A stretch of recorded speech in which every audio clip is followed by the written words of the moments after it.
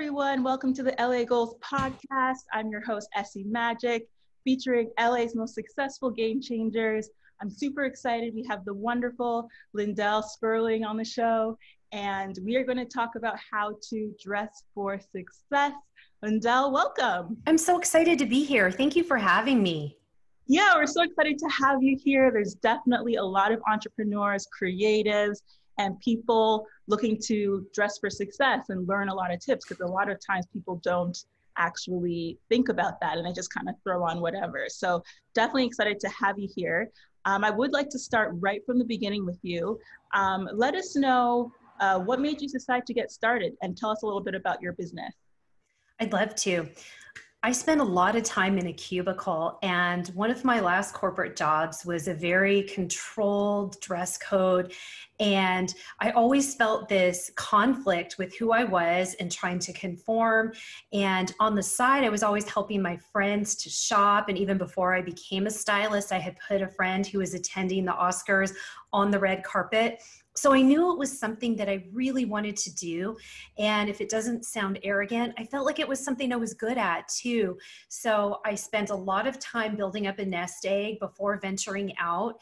And the timing was right. I was going through some changes in life, and I became a wardrobe stylist by going to styling schools, researching, networking, and seeking out from a lot of different mentors how I would structure my business, how I would craft my offerings, and just heading out and making cold calls and meeting people and trying to find clients.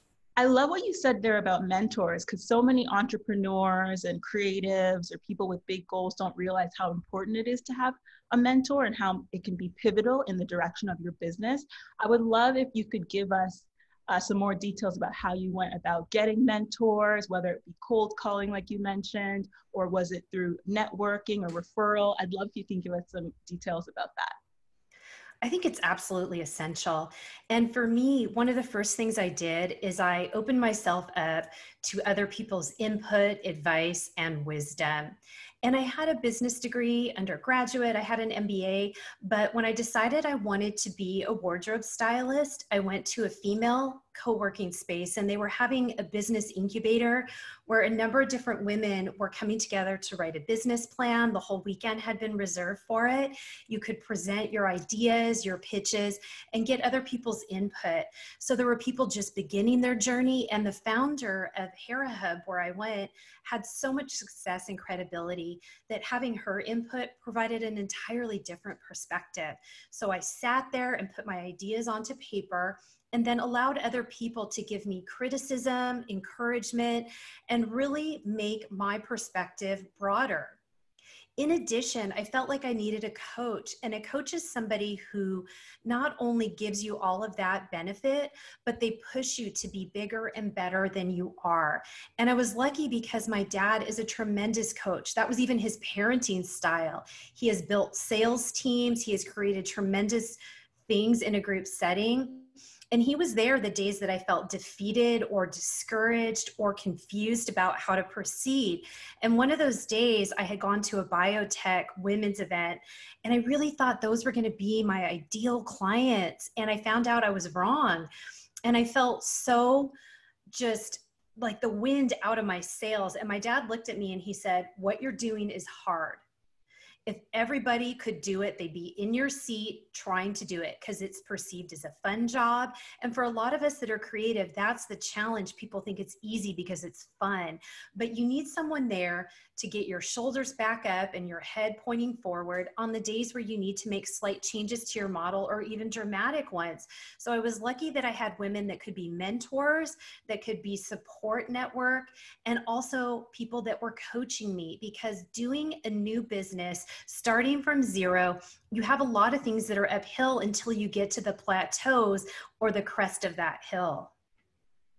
Yeah, and also too, in terms of learning from other people, did you kind of pick up on, what celebrities were doing? I know you said you went to styling school, but were there any main role models who were, or somebody you aspired to be like that was out there that influenced whether it be you wanting to be a personal stylist or even just their style or how they went about doing their business? Yes, there were actually a number of people. And what I look at is a woman who is not just successful in her own right, but has created a vision that can inspire others. And so there are historic figures, there are people that are currently in the space doing things. And then there are people that have skills that I don't, that I look to try and see how could I be more like them. And a lot of these women were doing things that not only bettered the community that they were in, creating products and services that created jobs, that enabled women to get ahead in industries that were very competitive. So I think all of that is important, because what we do in a collective conscious way is not just going to help ourselves to be better, but it's also going to make the world a brighter place. And that just creates ripple effects that make clients happy, that create opportunities for others down the road that we don't even know yet.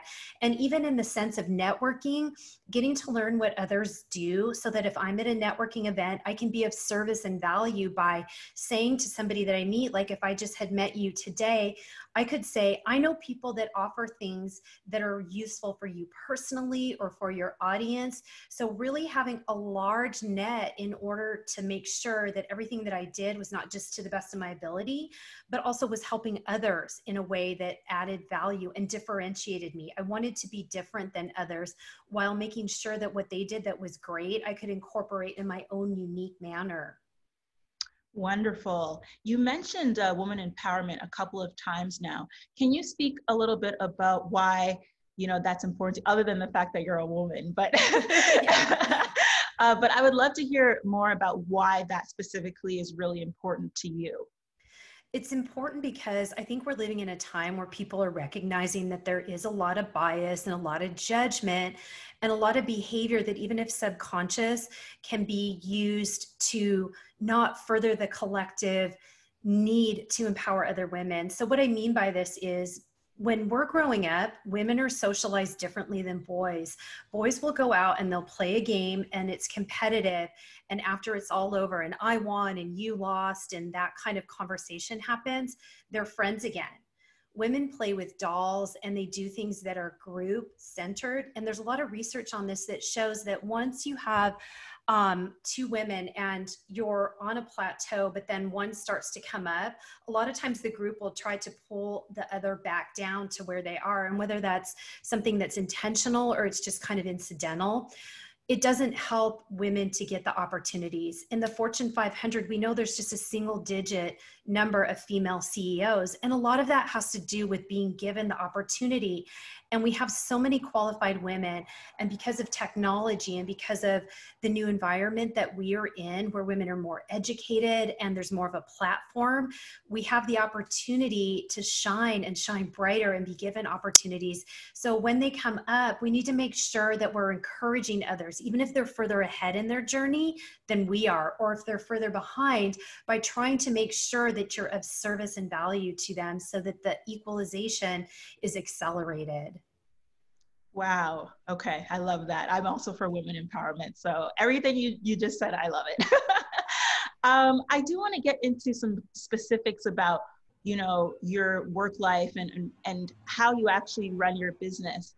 If you could speak to what your business actually consists of, in terms of, are you styling people from top to bottom? Is it for only special events? Is it for day to day? Are you giving tips on, I'm going to work 9 to 5 every day? Do you give tips for that? Or is it just special events? I think people would love to hear more about exactly what you do from a day-to-day basis. I'd love to share that. My clients are traditionally female entrepreneurs. They're highly educated. They work very, very hard.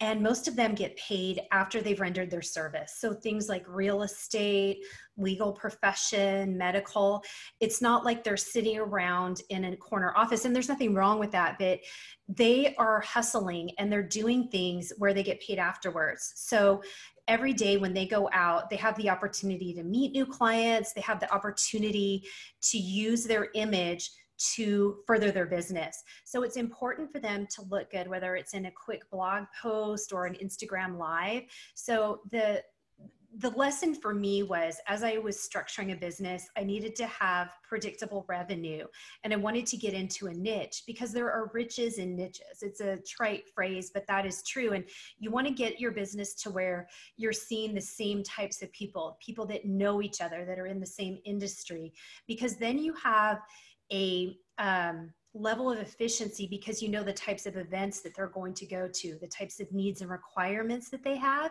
So for me, female entrepreneurs, there were a lot of similarities, and it made it easier for me to provide value because my experience doing it got to be great very quickly. And the great thing about business people is that they understood that I had a business. It wasn't a hobby. So we had a mutual respect for one another. So the vast majority of work that I do is with business women, and, you know, we'll kind of look at a time frame and they'll say to me, and it's changed a little bit because of COVID, these are the things I have coming up. I have a photo shoot. I have open houses. I'm a speaker here. I've got a graduation or a vacation. And so what I do is I bring items to them. I bring them outfits, I bring them solutions, I bring them accessories. So head to toe, unless someone doesn't have an interest in that. And when I leave their home or their business, what they have is a need that's been met. They can start their day with an outfit that they know they don't have to put together, because that can cause stress and anxiety. They can walk out the door and know it represents their brand and their values, and it projects confidence, and it projects an enthusiastic, high energy vibration to the people that they come in contact with. I also do a lot of work with photographers, because when people are going to a photo shoot, there's a lot of things that they need to do. They need to know what type of images they want, how they're going to use them. But then it's really hard to get all of that out of a closet, kind of, because we don't dress for photography. We dress for fun, and different colors, fabric, styles, textures look good on film. So I prepare people for that. And the same is true for speaking events, because there'll be photographs or video, and they need to have the right colors and textures, because if you're sitting on a director's chair speaking and you're tall, your outfit might be too short. So I do a lot of work like that with my clients, and I work with men too, but it's a little easier because the suit makes them look good regardless. I love how you mentioned, you know, the mistake of your dress is too short or something, you're on a stage. Can you reveal some of the biggest mistakes you see people having when they're dressing up or just dressing for success? Sure. A really important thing to do when you're a public figure, or you're the center of attention, or you're going to an event, is to make sure that you've seen your outfit from all angles and to take pictures of it. So what I have on is a color that I love. It makes me feel happy. But if I was going on TV and I've worn this dress on TV, it adds volume. It's a fabric called scuba. It sort of covers all your bigger areas and things like that. But on camera, it has a little bit of a reflective texture to it. So I was horrified the first time I saw it. I thought, oh my gosh, not only did the camera add weight, but that dress did too. So it's important to think about where you're going. And if you're going to be outside and you're going to be sitting down and standing up, if you start to get warm, does the item stick to you? So you have to think about your start to finish.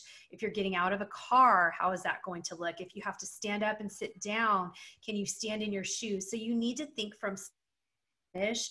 Is it comfortable? Is it functional? And how does it look under photography? So it's kind of the 3 F's. Is it fun? Is it functional? And is it, you know, it's not an F in photography, but the, you know, acronym there can kind of give you a little bit of a cheat sheet to go with. Nice. I love the 3 F's. I also, like, I didn't know you get so granular about like the fabrics. Can you give a little bit more detail about the importance of different fabrics and how you help people to decipher between which fabrics work for what? I think you would be very keen to hear that from you and how you go about helping people in that regard. Yeah, absolutely, because it is important. So in photography, you'll see a lot of items in Instagram, especially with bloggers, that are so fun and they're so colorful. They're not things that you might wear day to day. So in a photo shoot, that's part of the fun of being a stylist, is you can bring in pieces like that. It's hard, especially in bigger photography, when you see like a mural or, you know, a cityscape in the street style photography. You can do big hats and big skirts, and that's really, really fun. If you're going to be in a frame like this with Zoom or on a TV set in a chair, you don't want to overdo it, because as women, we get judged very harshly. And if people think we look silly, it's going to denigrate the message that we're delivering. So a real practical life example of how it plays out for me is that if I'm going to a networking event and there's women, oftentimes I'm going to wear something that's more fun, bigger earrings, brighter colors.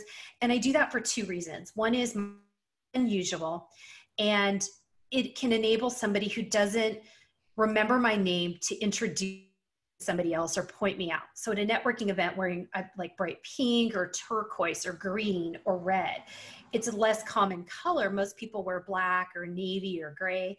So I've differentiated myself. I fit the brand of a stylist. I would still be professional. But if I go to an event where there's men, I would possibly maybe change my accessories, because men are going to say, oh, that's so cute and it's kind of foolish. Women appreciate that we dress for each other and wear fun things. So situationally, we kind of need to think about those things, because the fact is people judge and they will perceive how intelligent we are, how successful we are, and things about us just based on the way that we dress. Yeah. And that's the thing, is we have to be realistic about that. I know people say, oh, you shouldn't be judged by how, you appear and all that stuff. And I agree with that. But realistically speaking, people do judge on your clothing and how you present yourself and whether you're neat or scruffy or whichever. So I really do like that. I like the point you mentioned as well about the colors and how bright colors can really affect, how people see you, or if you're the center of attention. Do you have any other tips for kind of being the center of attention or getting people to notice you? And it doesn't have to be specifically clothing, it can even just be mannerisms. I do. And, I'm all about differentiating yourself, because when we go out into the marketplace, success comes from hard work, from opportunity, and a lot of things that we can control, a lot of things that we cannot control. So if we go out and we make ourselves look like the best of what we're doing, and we do it a little bit differently, they're going to remember us. And that's what's so hard. That's what's important about branding and messaging. So for me, I know who some of my fellow stylists are, and I think it's important to be on friendly terms with all of them, but I want to look and be different than they are. And part of the reason is because I target business people, business women. So I traditionally will wear like a business dress. And if I'm going to a place where I'm going to encounter all kinds of women and it's a women's only networking event, I might wear something that's V-neck. If I go out where there's men, I'm traditionally going to be more covered up, because I don't want a man to remember what my body looks like as much as what my message looks like. So I kind of incent women to think that through. And a lot of people will say, well, wait, I have the right to do it, and I'm in shape and I'm fit and I have the ability to do it. Why shouldn't I? It's just situational. And again, you can do so many fun things, but we just have to be really careful if it looks too much and if it's in an environment where that overtakes and overpowers your message. And it's, again, completely up to people. But if you Google, how does it affect a woman when she dresses provocatively or something like that, you'll find a lot of scientific studies from PhD students, from psychologists, from psychiatrists, from all sorts of credentialed people that will say, it really is something we need to pay attention to as females. And so I always mention that to people, and it's up to them how they want to play the decision. But I do think it's important that we be aware of it. That makes sense for sure. I want to switch gears a little bit and just because obviously your story is very inspiring in itself. I want to talk about some of your big successes. What would you say is your biggest accomplishment so far? And also if you can kind of reveal that moment where you're like, wow, I'm making it.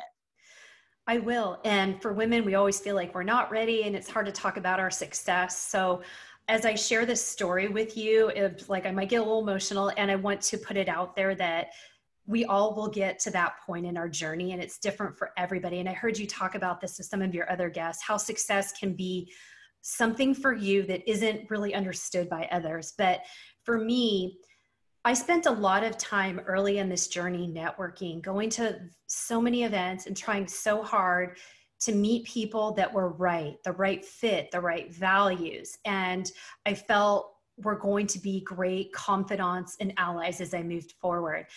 One of the other things I did is I had some opportunities, and I knew that television was an extraordinary way and platform to differentiate myself.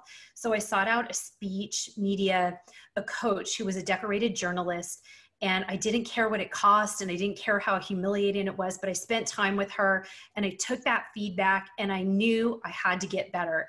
And she told me I needed to change some things about how I communicated, and that was hard, but I did it. So one of my clients is a celebrity and was on the Vivica Fox show on Face the Truth.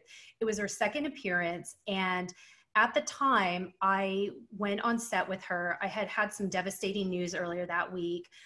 The person that I was seeing was diagnosed with a terminal illness and was not given a lot of time.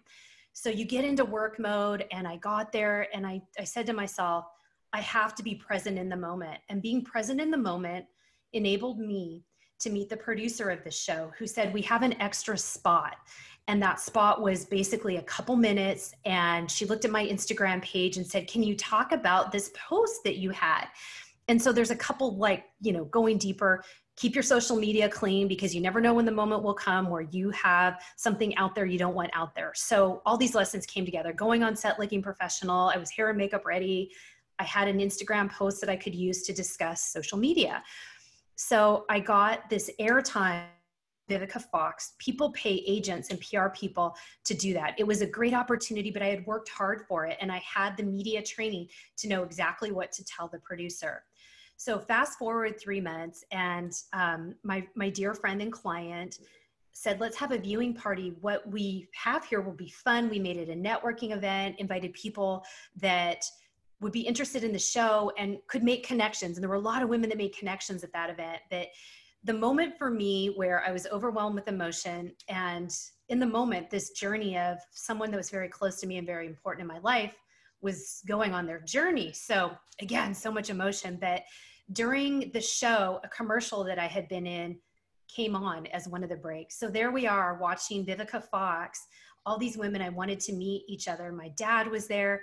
There were so many wonderful things going on. And then in the commercial break, I stood there and I said, all this work paid off. I got these opportunities, and here's even a commercial for a business that I stand behind, that I'm in the interim. And that for me was my definition of success. All of the pieces coming together, all of the investments I had made in other people, myself, and being a lifelong learner, all culminated in that one day. It was tremendous. And I feel so grateful and so blessed that that opportunity was presented to me.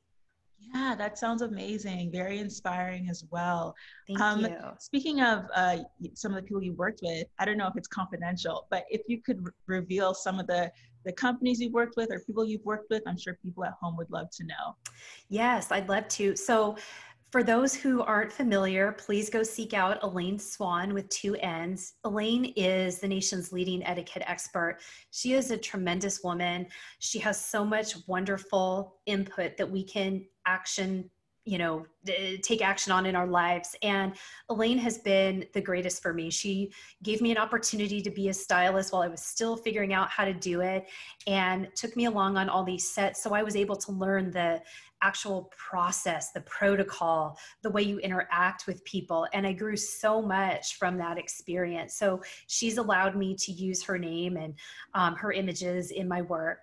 I've worked with a number of different, organizations behind the scenes, nonprofits. I've worked with the San Diego Enforcers. They're a dance team that represents the law enforcement professionals, first responders. And we created a calendar that generates money for the United Cerebral Palsy of our local organization. I've worked with a local casino on the opening of the only 5-star property in San Diego County. I've worked with some smaller organizations, some products that are healthcare related, that are home improvement and construction related. So I feel so tremendously blessed. I'm just, mentally kind of trying to go through all of it. Another cool company is called Behind the Buckle Belts, and they have a belt that allows you to extend the reach of your pants, because sometimes we need that, right? So I've had a lot of wonderful opportunities. And again, I just feel so grateful and so blessed that they've been presented to me. And recognizing that, I think, is important too, that even though we might want to be further along and have more marquee names, just being grateful for where we are. That sounds amazing. So this is going to actually wrap up part 1 of this episode, but in part 2, we're going to talk about Instagram. You mentioned Instagram. I would love for you to give us some tips on specific types of photos to post, as well as some of the tools you used as a business owner getting started, and also your 3 tips for success for fellow entrepreneurs. So you guys at home, head over to lagoals.com for part 2. See you there.